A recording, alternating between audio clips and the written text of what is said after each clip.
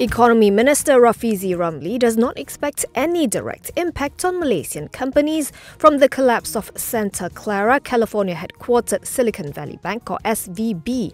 The lender was the 16th largest by assets in the US prior to the crash and the biggest American bank to fail since the 2008 financial crisis. Rafizi said SVB's collapse isn't likely to have a major effect on Malaysian firms as no local company has deposits at SVB.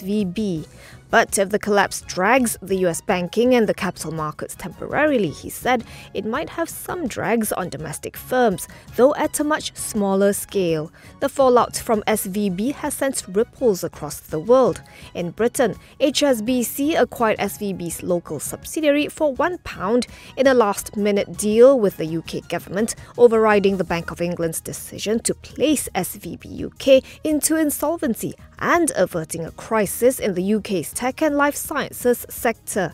On Sunday, Reuters reported that British startups backed by venture capital have around £2.5 billion, approximately 13.6 billion ringgit, largely in deposits, locked in SVB's UK subsidiary. The total includes over 300 companies with accounts at SVB UK, more than a third of which risk running into cash flow difficulty within a month if no solution was found for the ailing lender.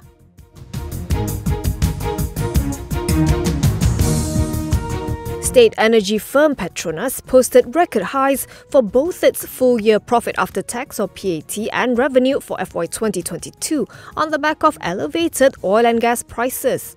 PAT came in at 101.62 billion ringgit, double the 50.87 billion ringgit it earned in the prior year, while top line jumped 51.33% year-on-year to 375.27 billion ringgit from 247.96 billion ringgit.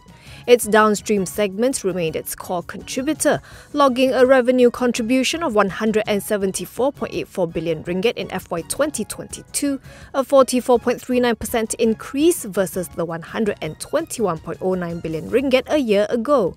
It closed the year with a fourth quarter PAT of 24.4 billion ringgit, up 55.41% from 4Q FY2021's 15.7 billion ringgit, as revenue rose 38.25% to 105.9 billion ringgit from 76.6 billion ringgit.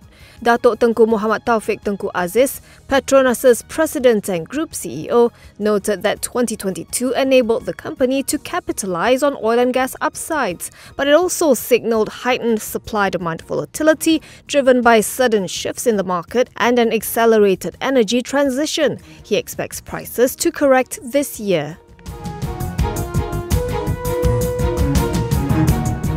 Defence Minister Datuk Sri Muhammad Hassan called LTAT's voluntary takeover offer price of 85.5 cents per share for Boustead Holdings fair, as it offers a very good margin. He was speaking after the announcement of LTAT's dividend.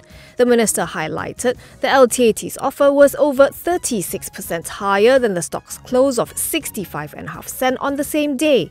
Asked whether the Armed Forces Pension Fund's offer price is low, considering Boustead's many prime assets, he said the high take-up rate is a reflection of a good offer. He also said there is a possibility of Boustead being listed on Bursa Malaysia again in the future. Earlier, LTAT declared a dividend rate of 5% for 2022, with a total payout of 476.45 million ringgit. This is higher than the 4.1% dividend rate declared in 2021 and beat the previous total payout of 379.42 million ringgit. The fund declared its lowest ever dividend of 2% for 2018 after its net profit was halved following an investigative audit that revealed years of alleged mismanagement and irregularities. Prior to that, it was yielding a stable annual dividend of 6% to 8%.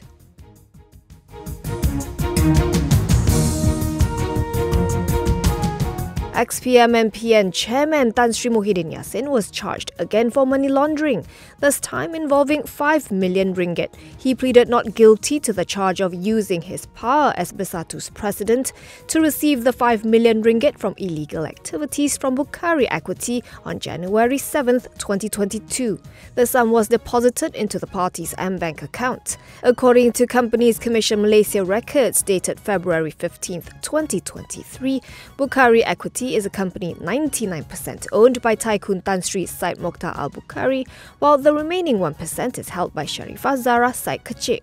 The Pagoh MP was charged under Section 4, Subsection 1B of the Anti-Money Laundering, Anti-Terrorism Financing and Proceeds of Unlawful Activities Act 2001.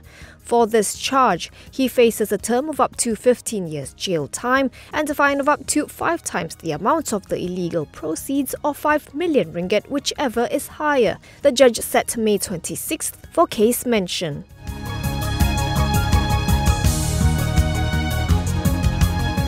Bermaz Auto saw its latest quarterly earnings more than double, supported by a substantial backlog of orders for its vehicles. Third quarter FY2023 net profit jumped 114.2% to 87.29 million ringgit from 40.71 million ringgit a year ago, while revenue grew 56.6% to 975.97 million ringgit compared with 623.13 million ringgit previously. Bermaz is engaged in distribution and retailing for the Mazda, Peugeot and Kia brands in Malaysia. It said its gross margin for its Mazda domestic operations improved due to the change in the composition of sales mix and the appreciation of the ringgit against the Japanese yen. It declared a third interim dividend of 4.5 cents per share. Moving forward, the company said the automotive sector will continue to face ongoing challenges, such as shortages in the supply of microchips and components, delays in the supply of vehicles, tighter financial conditions, uncertainties in geopolitical conflicts, and weaker global growth. Still, barring any unforeseen circumstances, it expects its performance to remain positive for the final quarter of FY23.